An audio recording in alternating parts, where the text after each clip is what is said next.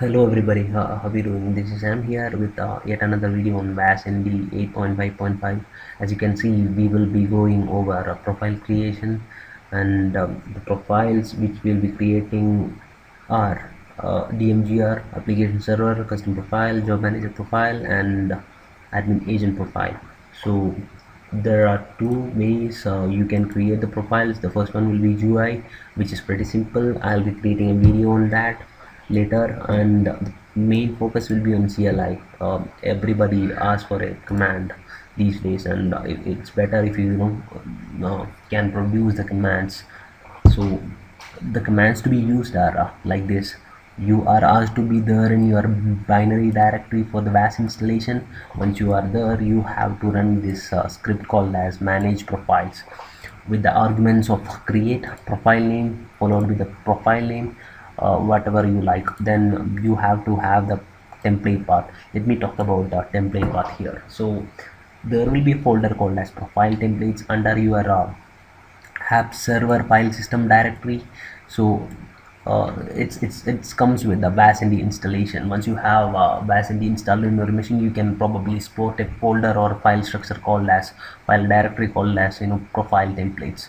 So it's what is this profile template, or template path? So it's like this. That's a blueprint which will be used when you want to create any profile on WASND.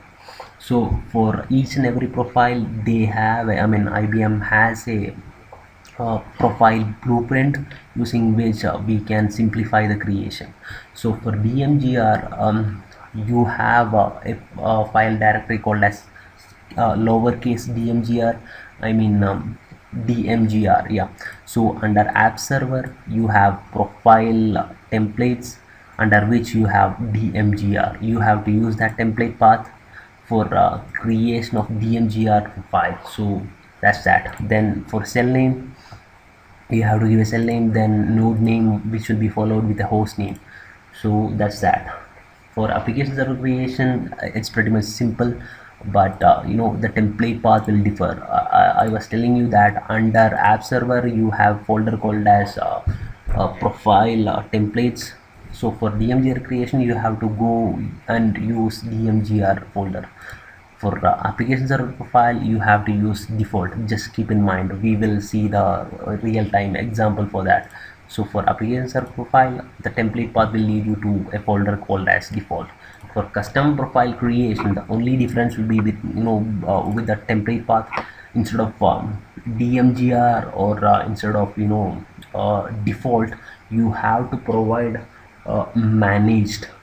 For custom profile creation, just remember the blueprint of your profile or a template path will lead you to a folder or file directory called as managed. So that's that. Then you have two more profiles, just like job manager and admin agent. For job manager and admin agent, the templates are the template folders are similar. There is only one which will be leading you to management. So under app server you will have profile templates directory, under which you have management. So you have to stick with that for job manager and admin agent creation. And for only for these two, job manager and admin agent, you have to have an additional argument called as server type. So for job manager, the server type will be job manager, and whereas for admin agent, that will be admin agent. So this is the commands which we'll be using. These are the commands which we are going to use. So that's that. We will get started with a virtual machine. So this is my Red Hat Linux 6.4 VM. So just make sure that you are in the bin directory. I am here in the bin directory. Then you have to run the script called as manage profiles.sh.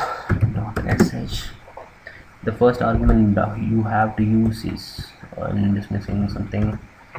So remember, just to run any script you have to follow this. Then the first argument will be create, and then followed with the profile name.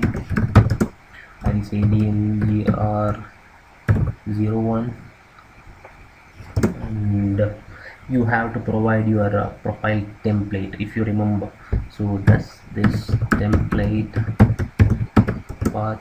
My template path will be something similar to this: slash opt slash ibm slash websphere slash app server, and I have a uh, folder called as profile templates, under which I have DMGR. For DMGR, this is the template path I have to use.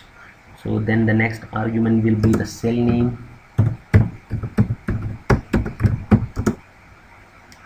I'll say DMGR 01 cell, and the next thing you have to use is the node name.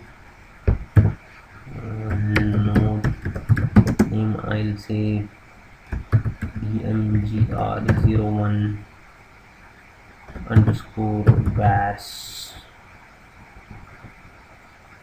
node 1. And the final thing, you have to have your own host name here. My host name is was node 1. So that's pretty much all the things are required. You need to, while you have to create a DMGR profile. So we'll just run this and see if it throws any error. We can see that.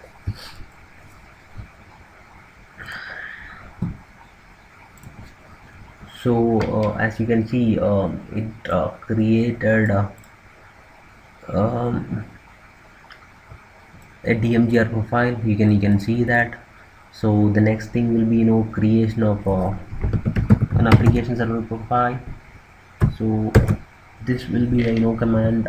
We have to use manage profile.sh, create profile name. I'm sticking with app server 01. The template, as I told you, under app server profile template, you have to have a directory called as default. So whenever you want to create any application server profile, make sure that you are sticking with default as a template path. So then you have to have your node name. I'll say something like this. It's fine for now. So then you have to have your host name as also. Cell name, it's not mandatory. Once you federate any application server profile with a DMGR, it will take the cell name from your DMGR. So that's the reason why I am not using that cell name here. Let's run this and wait for the result.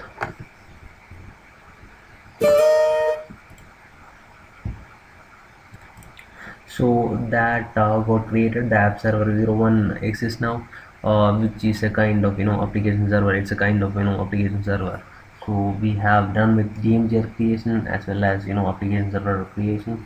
We'll now think about creating a custom profile. So this is the command which we will be using. Create profile name will be custom 01. Template path will lead you here. Managed. Okay, let's see what's wrong with that. So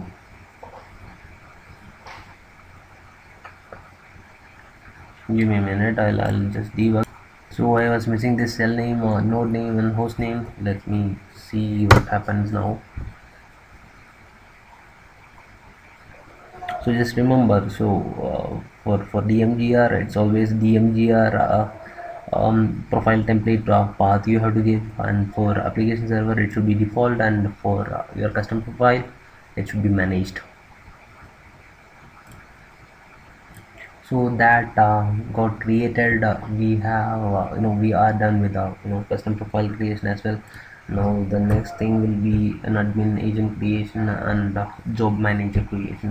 So this will be the command used for creating admin agent profile. Manage profile, create profile name, then I'm giving doubly. Then the template path, as I told you, for admin agent and job manager, this will be the same. You have to go towards management file system. Then the server type, there is an additional argument, command line argument for job manager as well as your admin agent. That will be server type. For admin agent it will be admin underscore agent, and for job manager it will be job underscore manager. So that's that. We'll run this. So our admin agent got created. Now we will create this job manager now. Yeah, so for creation of job manager, this will be the command which we'll be using. I'll stick with the name of JM, and the template path, as I told you, you have to lead it towards management folder, and the special argument called as server type, that will be job underscore manager. Just run this. So as you can see, the job manager profile is created. So this is how you create profiles in WASND 8.5.5. That's it. Thanks for watching the video, guys. And give me a thumbs up, like my video, do subscribe to my channel, and you are most welcome to give some suggestion. Thanks a lot. I'll see you in the next one. Bye.